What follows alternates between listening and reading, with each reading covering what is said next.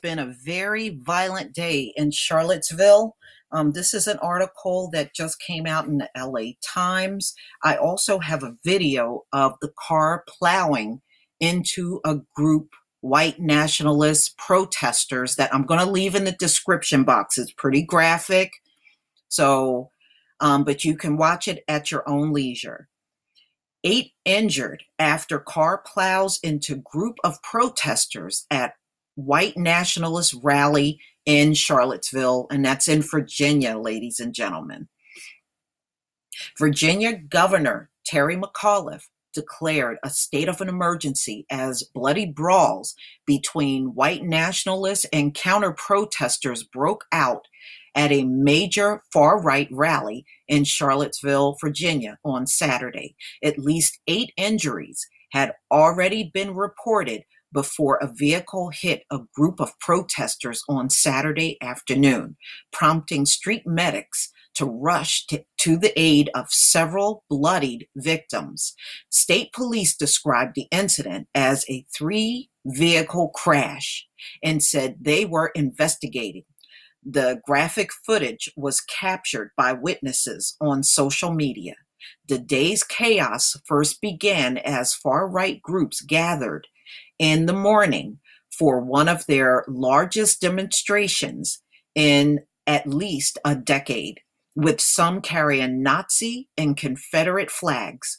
Groups on the left and right squared off with sticks and began throwing rocks and other projectiles as testy encounters turned into full street brawls involving dozens of people. Officials soon declared the United the Right event an unlawful assembly and began making arrests, sending far-right leaders like white nationalists Richard Spencer fleeing as top Democratic and Republican officials, including President Trump, issued statements denouncing the event. Okay, so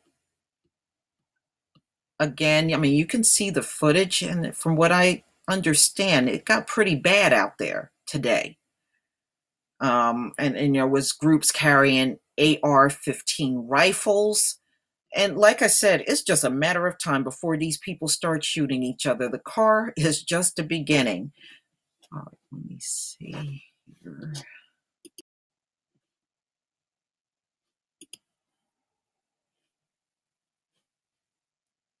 Okay, now I came across footage for the street brawl as well. So look in the description box for the footage of the car plowing into the crowd and also the actual street brawl that broke out earlier this morning.